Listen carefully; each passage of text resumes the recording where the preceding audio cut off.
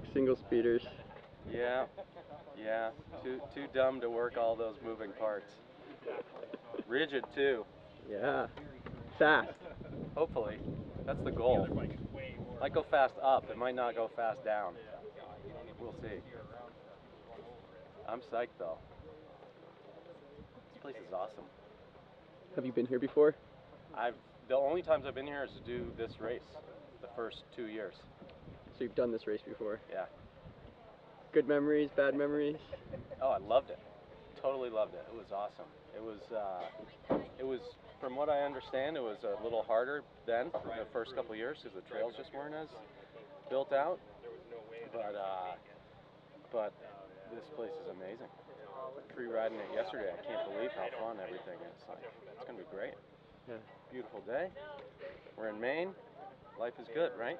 I love your attitude, man. Yeah, there's no other way. Is there anything you're dreading about this race? Yes, probably the climb over here, and also just trying to hang on to the lead group as long as possible. I'm dreading that. It'll make me feel like I want to puke for some point in the race, but that's part of the fun. Right. Then you get to finish and say, I can't believe I just did that, and I can't wait to do it again next year. I don't ever want to do it again. I can't wait to do it again. Yeah, exactly. All in one sentence. Yes, it lasts about 10 seconds. Nice. Oh. Hey, what's your name? I'm Will. Crissman. Will? I'm Hans. Nice to meet you. Nice to meet you.